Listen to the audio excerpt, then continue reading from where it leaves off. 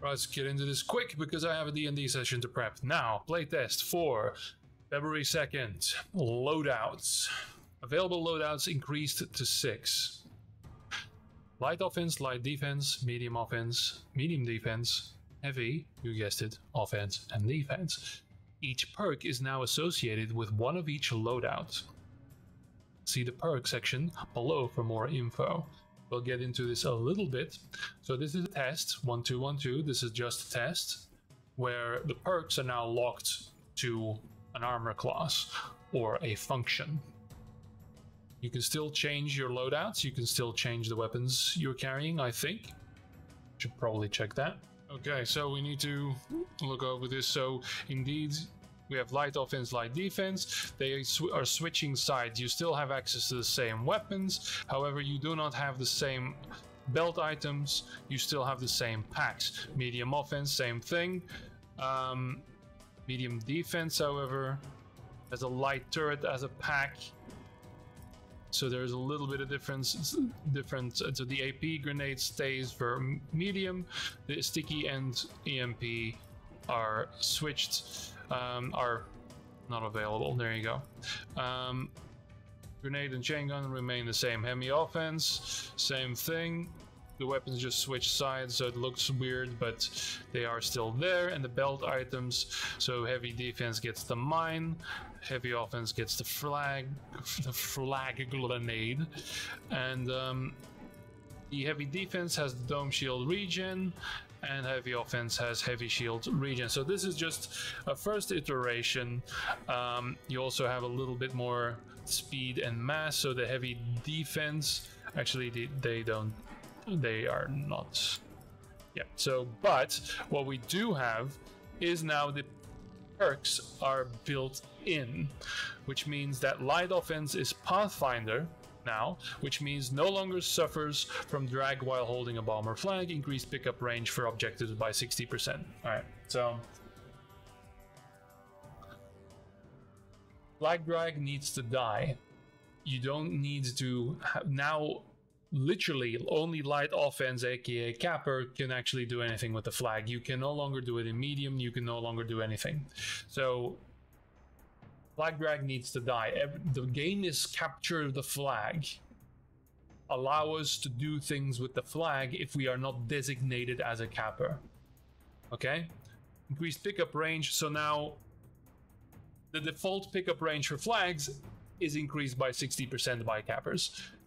How about, instead of that, which does a lot of weird shit because we've got the blink back, we've still got infiltrator, people are complaining about heavy on flag being completely bonkers, which I don't know what happened now with heavy defense, we'll see. We're not going to discuss in-depth balance here of how all of this slots together because that's the point of the test.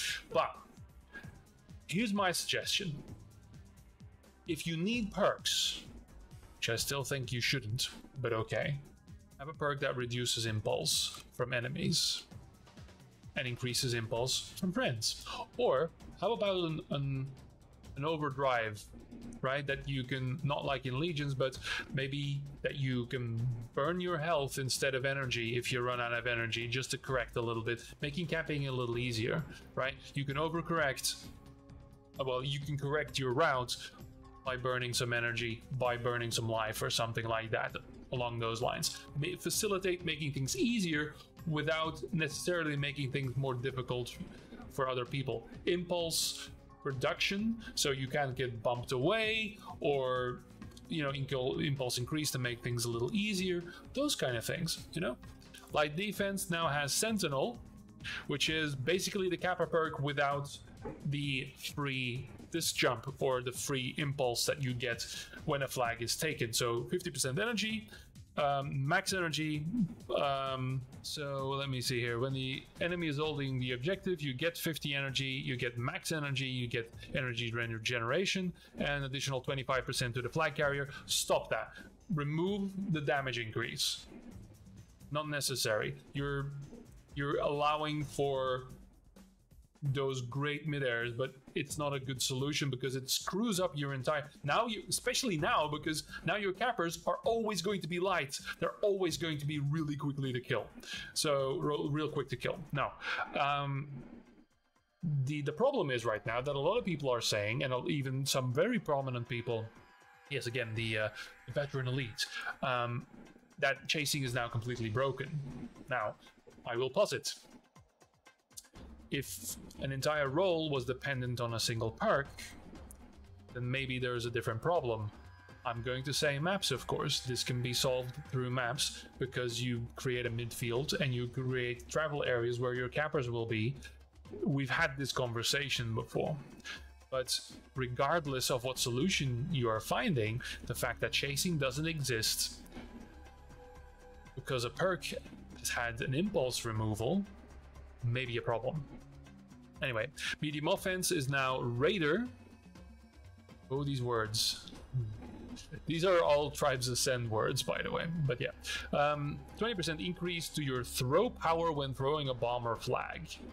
So that's insinuating midfield, right? Or passing or laming, because you're not going to be grabbing the flag, because flag drag will reduce you to a pile of ash. Deal 25% bonus damage to the base assets. Yes! Ah, PvE content, I love it. Technician for medium defense. Repair tool is 50% more effective. Great. While within 125 meters of your base, is that near or far? Use the Path of Exile terms here. Gain additional vertical thrust and jet control. That should not be a thing. Everybody should be equal in their movement based off of the mass of their class. I don't like that. Heavy offense. Doombringer, which is basically survivalists reduced to the only class that was benefiting from it the most. Health nuggets now restore 1,000 additional health. So we're back to that. Okay. Juggernaut.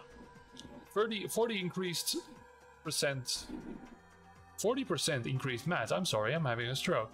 Deal damage to enemies you collide with, so that's basically those. While standing within 20 meters, so again, nearby. 15% damage resistance. Ah, one of my suggestions. Damage resist, okay, great. Passive health and ammo regeneration. All right, cool. So you're trying to buff the heavy on flag. Let's see what that does. Now, so passive health and ammo regeneration, you're basically allowing the heavy to be on there more. The point of the heavy on flag is, of course, to body block and stuff. We'll see what that happens. I'm not a fan of the damage resistance because, again, the same thing like dealing damage to a capper, you now have 2 exceptions to where your damage is no longer equal, right? But there you are. That is the state of them loadouts. We'll just have to see what this does. Personally, I just want equality for all, in all places.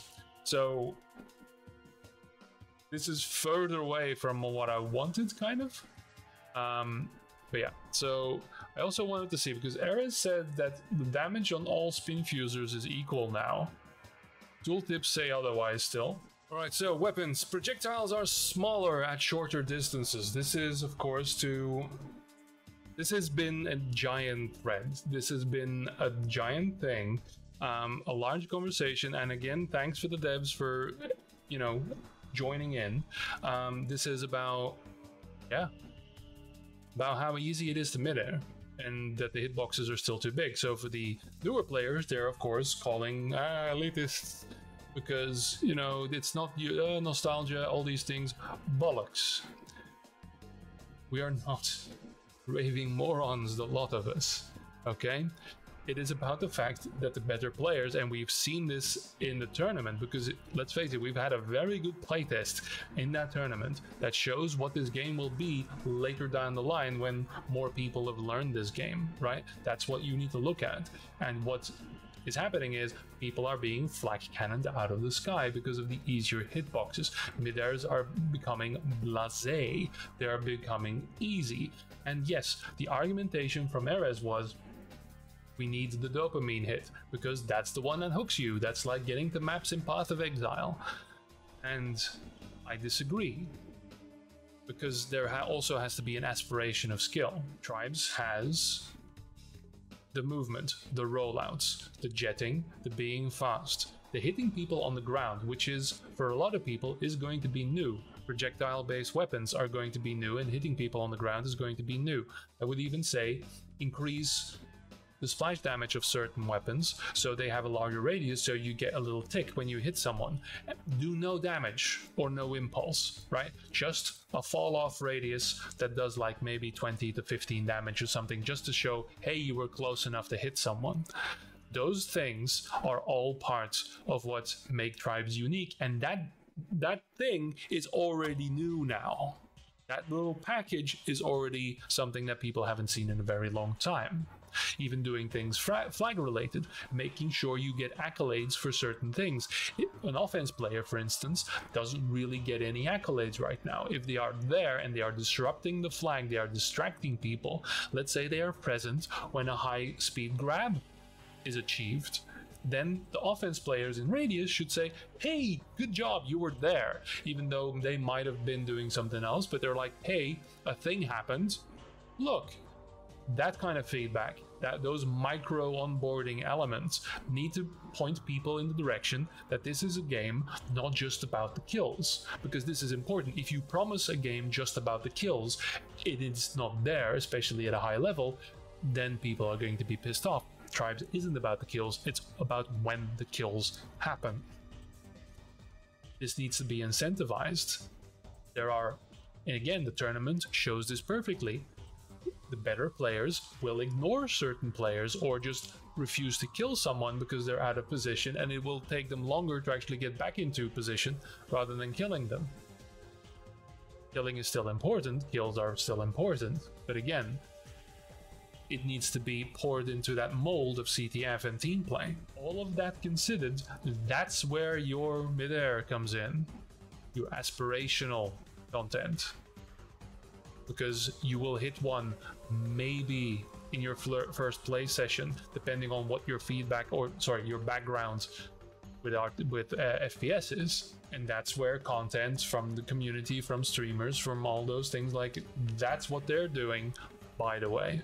I'm not saying that it needs to be incredibly difficult in Tribes and it was nearly impossible. I'm just saying this is an important debate, we should have it, and I disagree that we have to slot it into the dopamine machine. We were joking halfly when we said your first meter, that's it, you're there, you're ours now. While true, the reason why that is because it is an achievement. Certain mid-airs are just happening now at close range, where most of them will happen. So, Erez was against this change of making the projectiles smaller at shorter distances. I am too, because they should be equal. Because what is the criteria here? What are you? How do I explain this to a new player? Like, oh yeah, by the way, if see that rock over there, if it's past that, it'll actually, no consistency, no band-aids, core foundational principles that shouldn't be changed, right? And onboarding to assist that. That's my goal anyway, or that's my take on it. Grenade launcher reduced knockback by 15%. Okay, good. It was a little bit too silly. It's still very silly. Grenade launchers, blah blah blah, no longer to a dome shield. That was weird. Okay. Fusion mortar increase, adjusted projectile arc. Great.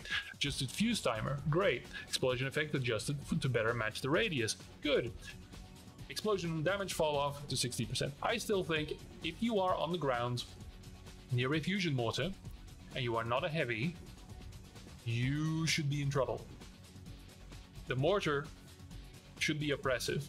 If you are peppering the stand with it, you need to be dealt with. That is kind of the point. Or, you have to defend in a different way because that's how the clear happens. The heavy on flag needs to be powerful, but the problem is right now we have very heavy cowboy capping, as we say, solo capping, where, this, regardless of disruption, Kappa can still come in, do a blink, do an infiltrator thing, very solo focused. Disruption should come from the offense, and the offense should have the tools to do so. Right now, I feel that the way we saw it in the tournament, it can be effective, but I don't know, the balance is still a little weird. Should a capper be allowed to solo grab? That is a discussion. That's something we should see. How is it going to happen in pubs? If solo capping is too strong, then a single capper can dictate an entire map, in the lower brackets at least. Belton items. So there's a lot of changes here. One is, there are a few important things here, right? So Impact Nitron reduced to a single charge, and it's only on light now. Remember, friendly hits, the Impact Nitron will not force teammates to drop the flag. I didn't even know this was a thing, but there you go. So the Nitron has been reduced, which is good because it was, well, again, it fits in the balance somewhere. I'm not a fan of it. I feel cheap using it. And it was, again, something very much featured in the tournament where standoffs were quickly resolved. Is that a good thing? Is that a bad thing? I think if this is a good change, you get your shots and that's it.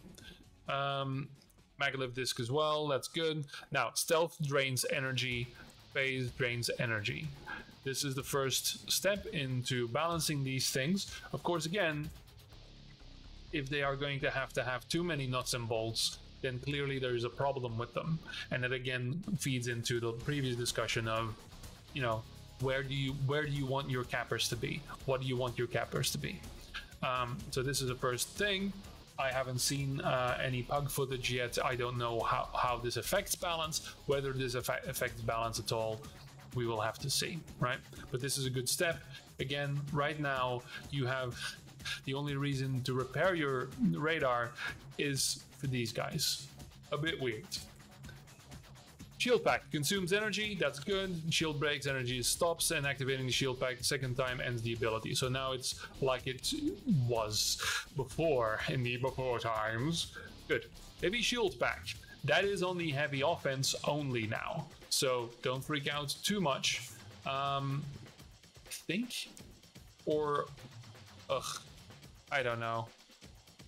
Doombringer, I don't even know. It's on one of them. Okay.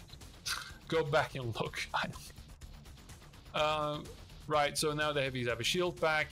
Again, the heavy balance and everything was still a little weird. Adding that to it. They're usually on the ground anyway, not using their energy. We'll see what happens with that.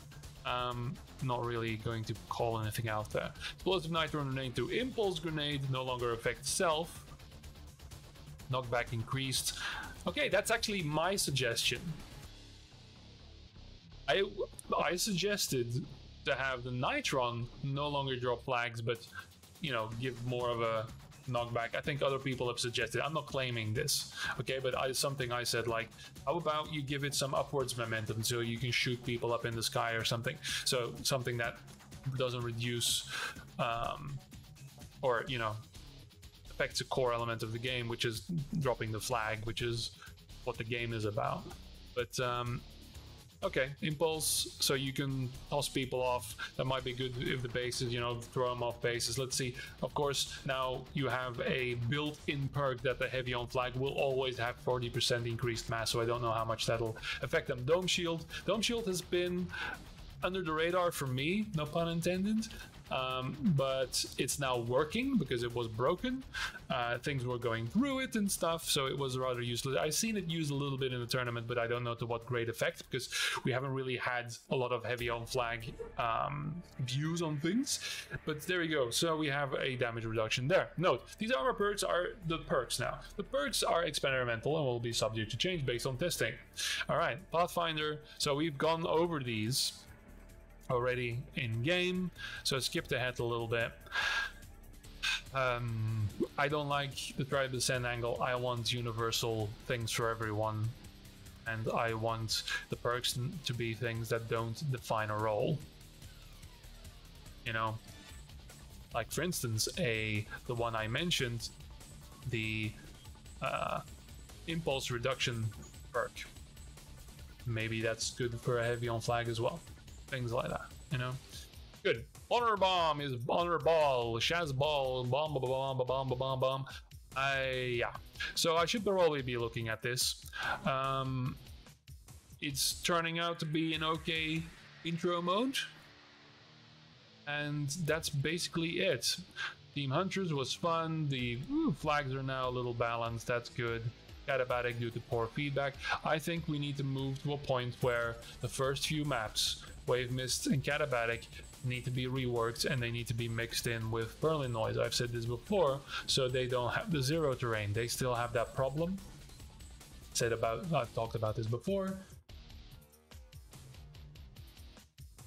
Yeah, Catabatic hilariously in Tribe Descent was also a very unbalanced map.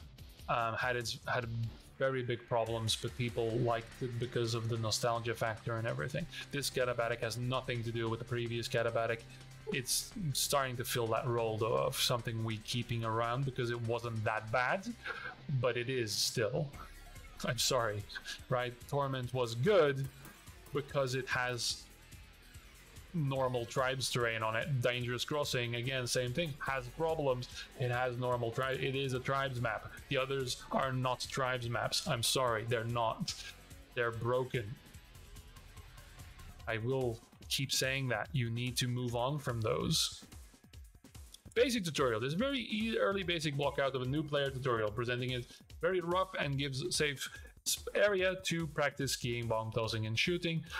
Future updates are planned to enhance it with better instruction steps and audios. This is one of the most important things in the game right now, and I will take my time to investigate it, but again, because it's an early block out, just the existence of this is one of the most important things. This is one of the things that's going to make or break the game. That and proximity chat. I'm not even fucking joking, alright? CTF 12v12 persistent matches. Oh god, finally good. Persistent matches is very important. That was killing drive to play, and this is why everyone was going into custom lobbies, because you could have persistent lobbies. So players who roll into the next match, thank fuck, very important as well. And backfilling into matches, something we've been saying from day one.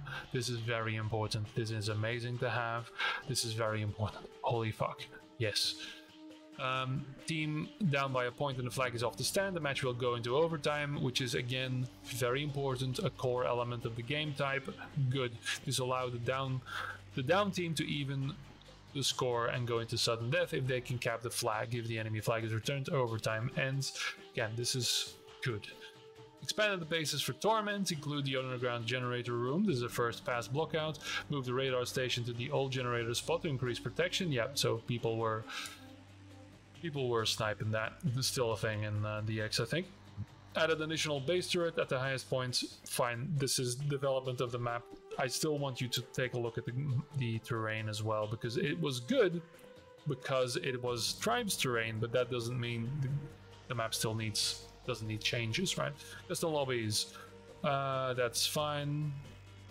Removed honorable versus Catabatic, Wave Mist, and Dry Dog. That's maybe for the best, because now there are new maps. Movement, slight improvement to jetpack air control for all classes. Improved the network performance. Thrust pack gave blah blah blah. So I have though confirmation, and I will click on this real quick. Sorry about this. I will quote directly from the drizzle about the physics. If things seem a little floaty and strange and weird, well, this should have been in the patch notes, but we have to dig this out of the feedback channel. Again, I'm still polite here, but don't put it in the patch notes, but put it somewhere so we don't have to dig around, okay? So people were saying, oh, things look floaty. Okay, look floaty, feel floaty, sure. Hey there, if you remember the thread last week regarding ski gravity, we received feedback mentioning that the curve was causing inconsistencies that players regarded as confusing. So when we went to adjust and iterate how gravity influenced player movements on the slope, a discovery was made showing us that there was an issue with how gravity was being enforced in network games, any of the PvP modes, versus standalone matches like training or time trials. We were designing for what was being shown in the network games, but what was in those games was a result of a misreport by the server, so the actual values we designed were represented in the standalone environments, and those numbers were way off. This was causing a lot of inconsistencies with gravity, and that was possibly a large contributor for mixed feedback, as it was quite possible that the people would experience gravity slightly different from match to match. Regardless, we fixed that and did our best to normalize the new curve with world gravity in the limited time we had for this playtest. So they basically did a low-level pass or change to everything, and they're now trying to bring it back up, right? So probably we need to put our custom matches to 1.2 or something.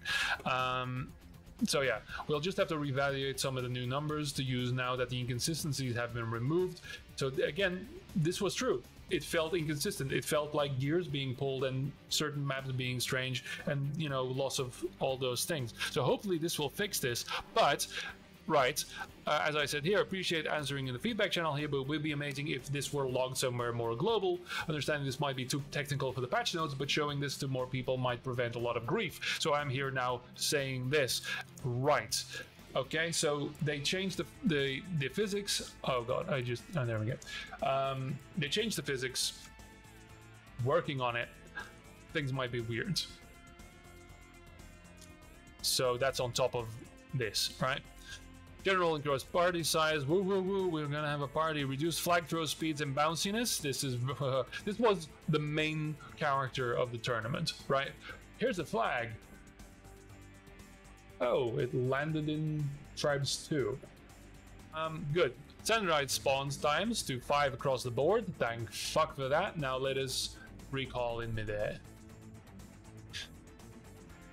Player scores now shown on the scoreboard. Scores players are sorted on the scoreboards. Blur. Flag holder's name is shown in the score bar. Repair tool keybind move to Z. Thank God.